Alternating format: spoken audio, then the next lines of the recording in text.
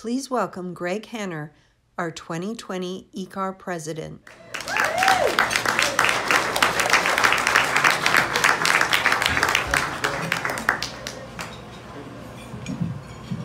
Thank you, Ryan, but before you go, I need you back here for 1 second. I have two more things to share with you, okay? And last year, when you were installed, you saved a cigar for yourself and to enjoy that at the end of your term as president. I'm sure that that is either consumed or very stale, okay? So I want to present to you 2 cigars, one for you to enjoy and one to share with Matt.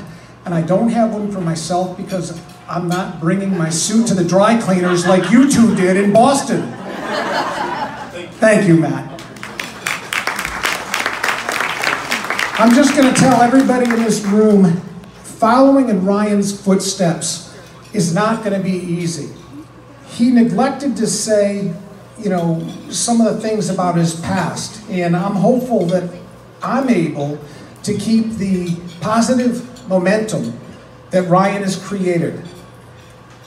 The interesting thing is, Ryan, Matt, Marilyn, Quincy, Mary, and all of the other past presidents here tonight, I have learned something from each of you. And I almost forgot to share a promise.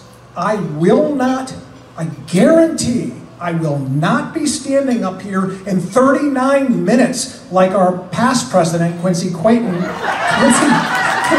Back in 2016, Quincy Clayton. And since I'm not very funny or entertaining, I'm going to use a little bit of tech behind me, okay? And I'm going to share a few slides to make some important points, seriously. Is that okay, everybody? Can I use a little bit of tech? All right. Before I get into the 3 ideas, and I'm going to keep this short, 1/3 of the time of Quincy, okay? I want to recognize someone special. As Senator Paul Formica shared with you during his induction comments earlier, real leaders know the balance of 3 things: family, business, and association. And what we do is not an easy thing. It is a 7-day-a-week grind. I know that my success would not be what it is, nor would I be the person that I am today without the influence, the partnership of someone special in this room. Those of you who know me know I just love to do deals. And it's what makes me tick. In the BVI, did I have wireless on a boat in the middle of nowhere? I had a satellite connection in my laptop doing deals.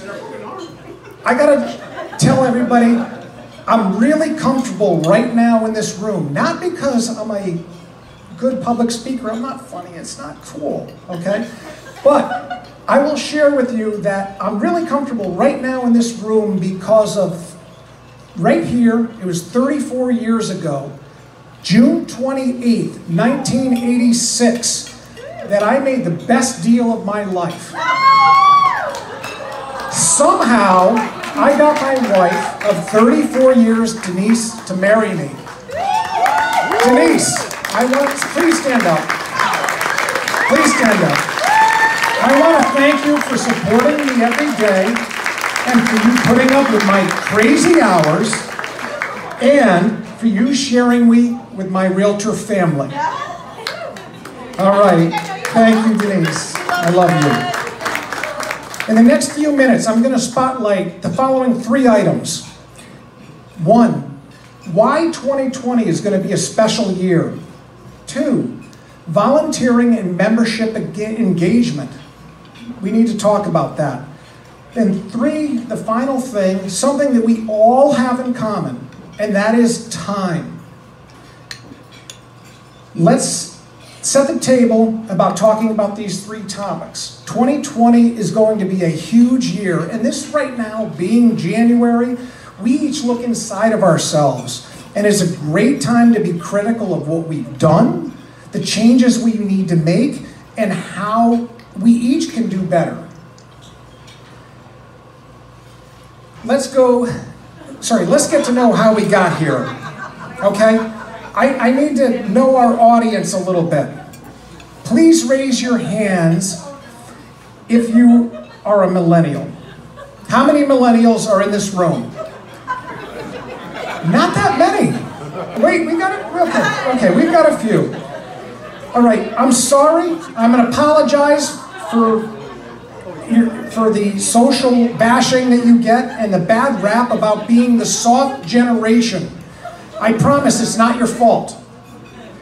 Instead, it's your parents' fault because they just wanted you to feel good all the time. I had one of the biggest surprises. I don't think I've ever been surprised like I was tonight. My wife pulled off a surprise visit by my 2 daughters who came in from DC and Kansas City. I had no clue that they were going to be here. So girls, I'm sorry, you're not in a slide. But the reality is, as a parent, I can say that we want our kids to feel good all the time. But the reality is, fact, there's winners and there's losers. And we each have the ability to choose which are we going to be. Are we going to be winners or are we going to be losers? So, who in this room is a little bit competitive? Scott Sawyer, raise your hand. Okay. Where's John Peck? It's weird that 2 attorneys are very competitive. Okay. Well, Rob Janovic, 51 race car driver, 2007 NASCAR champion locally here in Waterford. Come on, you're competitive. All right. What's interesting is that I'm sure you'd be bored really quick if this is how your e-car leadership set our goals. I saw the next slide. I just had to share this with you. I just thought that was funny. That doesn't mean anything, okay? So, why is 2020 going to be special? 2020 is the Connecticut Realtors' 100th year in existence. It has been around for a centennial, okay? And our 2020 president of CTR, who is here, Joanne Breen, she spoke to us, the Connecticut leadership in DC on Tuesday. I think it was Tuesday. This week has been a blur. But she spoke to us about why we as agents need to elevate our professionalism. I think that Joanne is spot on, and she has felt a little bit of a rollback in the recent decade. Why? I think it's important because we are stewards of our client's most expensive asset. Who gives you the keys to their house? It's crazy. We are custodians of our client's property. And we are blessed to have the best jobs on the planet as we have the opportunity to make a difference in people's lives. So fast fact, what e-car is today is not what our leadership did last year. What our leadership did last year is not going to be realized for 3 to 4 years. What we are not right now is a byproduct of what our leadership team did 3 to 4 years ago. Fast fact, that was a thought that I learned in Boston on that trip. In your backyard, right? Yeah. But the interesting thing is the 2020 leadership team, the committee members that are here and that are going to be serving, and the affiliates, we are going to make e-car what it is in the future, 3 to 4 years from now. So now let me move on to my second idea, the idea of volunteering and giving back. e-car has a deep bench, and we are a family of givers. I know a lot of things, but it amazes me how many things I don't know, and I do try to learn something new every day. How many people consider themselves introverts? Raise your hand. I'm one of you. Okay, I got a microphone in my hand, I'm standing in front of an audience. Okay, I'm one of you. Believe it or not, over the last 10 years of volunteering, what's amazing to me is that being involved with E-Car has broadened my horizon 10x, without a doubt, and it has created outstanding opportunities. And you know, what you see on the screen is so true. What you don't know, you don't know. So 2 years ago, during my Realtor of the Year interview, I was posed with a question. This is an in-person interview. And I was posed with the question, what would I say to new agents? What's the one thing that I would tell new agents? And it was an easy reflex. Who was on that committee? One of you guys? It was a response, easy. Get involved with E-Car. Without a doubt, that was an easy answer. It was like a softball was thrown at me. Come on. In the year at review video that you saw earlier, you saw a spotlight put on 150 E-Car members and affiliates who participated in committee work. E-Car has a deep bench, and when you look at it collectively, that 150 people that you just saw scroll through the screen, they put up 4,443 hours. That was time at the event or E-Car, not counting drive time to E-Car or the events. By the way, I'm a numbers guy. So you deserve a round of applause for all of the time that you have invested into this organization. Here's one thing that's really important, though, in the meat of the second point. We need to share the missed opportunity for the 800 members that are not engaged. We're over 1,000 members. We have 800 members that are not engaged. Why? I was one of those 800 for 20 years. I was not engaged. Why would I want to stand in a room or sit in a room with a bunch of other realtors? That's not going to do anything for me. I'm doing my deals. I just did my book of business, and I did not know what I didn't know. So I have to extend a special thanks to Paul Higgins for inviting me to join Tech and MLS Committee 10 years ago. And it was a breakthrough for me as an individual agent. E-Car raised, as you saw in the video earlier, last year alone, $10,000 for the Terry Brodeur breast cancer research. 100% of every dollar is utilized for that cause. Our community benefit raffle last month raised $17,000. But you know what? I think we can do better. I've asked member services through Susie to consider forming an idea that I gathered in San Francisco. So I'm not going to take credit for it. It was in a leadership president-elect roundtables. It's called the 100% Club. I'd like to see E-Car form it.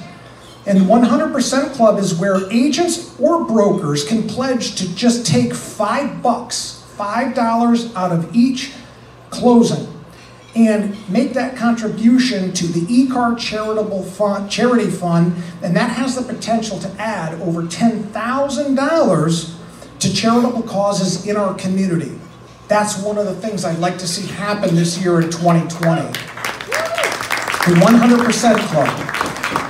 Okay, on my final thought, and it's the third thought, quick story about life, and it's very fitting for us here in January because it can impact each and every one of us.